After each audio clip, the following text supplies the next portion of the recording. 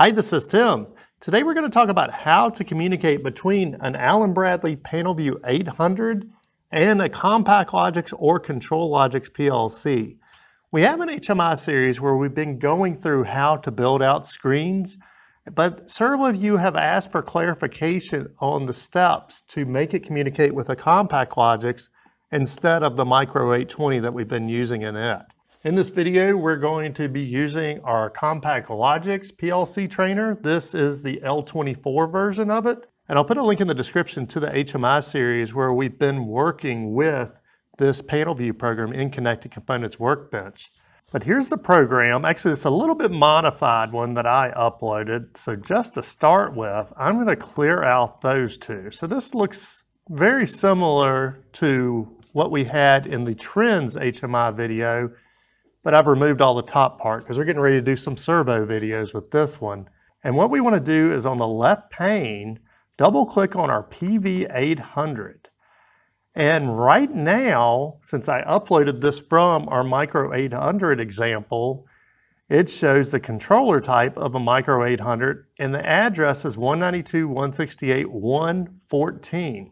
Now I've already configured the Compactlogix for the exact same IP address. To switch to the Compactlogix, we're going to go to Protocol and we're going to select Allen Bradley Compactlogix as opposed to Allen Bradley CIP. And we're going to get a warning that it's going to clear out some of our configuration. And most notably, that clears out our IP address. Now here's where some of you are going wrong, is you're wanting to type 192.168.1.14 and call it good.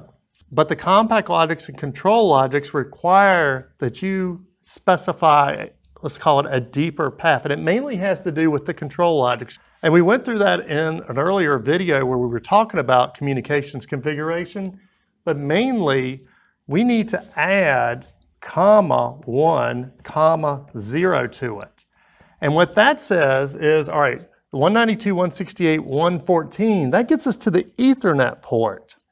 1 gets us to the backplane of our PLC. And then 0 tells it to go out the first slot. Now, it's a little confusing on the Compactlogix because it doesn't really have that chassis feel. But if we were working with a Control-Logix, then there's nothing that says your processor has to be in slot 0. It can be in slot 2, it can be in slot 13, whatever. You can have multiple processors in one chassis. And so that's what it comes from. And the Control-Logix and Compactlogix are really built very similar. They use the same Studio 5000 software and everything. So you still have to put that additional path in to make our communications work with the Compactlogix. So now let's go ahead and add a few tags just so we can see that this works. So I'm going to go in here and I'm just going to delete the tags that are in this one.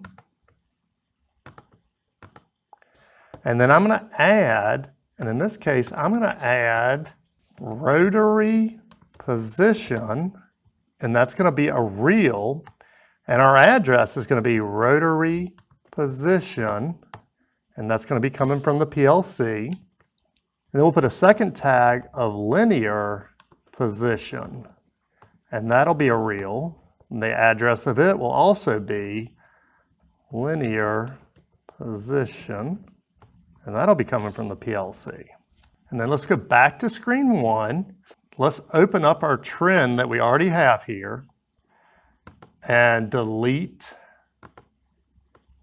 one of our lines. And the other one, let's make our read tag the rotary position. And just in case you're wondering why we're adding this, we're getting ready to do some motion control videos with the L27.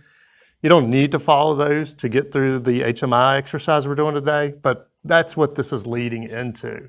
And then on that trends properties, let's change our maximum value to 1023. And that's going to give us a nice trend. But now let's add a few other things just so we have some objects to see that we're communicating. Let's go to our toolbox and let's add an analog gauge. So drag that over here. And similarly to earlier videos, we're going to change this and make it blend in a lot more. So our background fill style, let's make transparent.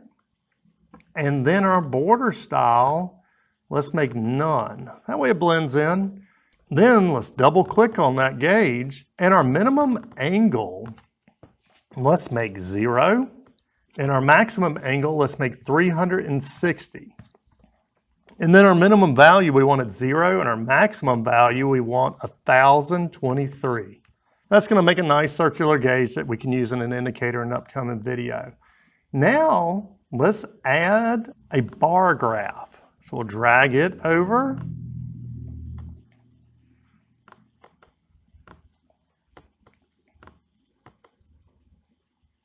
And we'll make it just fit in here. That looks pretty nice. And same thing, we want this to blend in at least a little bit. So let's take that border style to none. And yeah, I think we can live with the rest of it. Okay, and I just realized I forgot to assign tags to both of these. So let's double click our circular gauge, and our read tag on it is going to be rotary position. And then let's bring up properties on our bar gauge, and our read tag on it is going to be linear position. And let's go ahead and download that program. Yeah, I know we need to put something in our Compactlogix too, but let's go ahead and download that. Now let's make a Studio 5000 program to match that. So we're going to open up Studio 5000, and we're going to create a new project. Now in our case, we're going to be using the 1769 L24 ERQBFC1B. Now if you have our L16 trainer, just select it and make sure you put the number of modules, which is typically 0. And I'm just going to call this servo. Okay, now I'm going to create the same 2 controller tags. We're going to edit tags, and we're going to have our rotary position, and that's going to be a reel. And we're going to have a linear position, and that will be a reel. And now I'm going to download both this HMI program in Connected Components Workbench and this PLC program in Studio 5000. And if you need any help with downloading your program or configuring your drivers, look down in the description. We have lessons on all of that.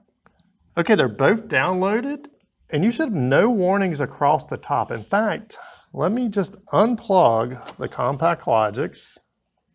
And if we wait just a minute here, you're going to see we have a warning. Now, your warning would be a little different, but if you have something wrong with your tag configuration, then you're going to get a warning banner here. So if you did everything right, you should have no warnings. And if you do, then just pay real close attention to that warning. And maybe we should make a video a little bit more about the warnings. But mainly, you'll probably either have a path error or you'll have usually a typo in the tag name. Now let's make sure that we're actually communicating. So I'm going to go to my rotary position, and remember I made it 0 to 1023. So roughly 250 should take us 90 degrees. So I'm putting 250 in, and there you go, we're roughly 90 degrees. And roughly 500 will put us a little before the 6 o'clock position. There you go. And yeah, around 900, oh, my math is wrong. Yeah, it should have been 750. About 750 should put us to the left. There we go. And also we can see that we're getting a graph of that. So that one works. Now let's look at our linear position. Now that one is scaling with 0 to 100. So let me just put 50 in. And there we go. We're getting halfway up. Now I don't like these colors.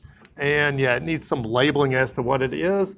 But that should get you over the hurdle of configuring your Connected Components Workbench program to communicate with the Compactlogix PLC. So I hope this video has been helpful. Don't forget to hit that like button, and I'll put a link to this whole series down in the description. Till next time.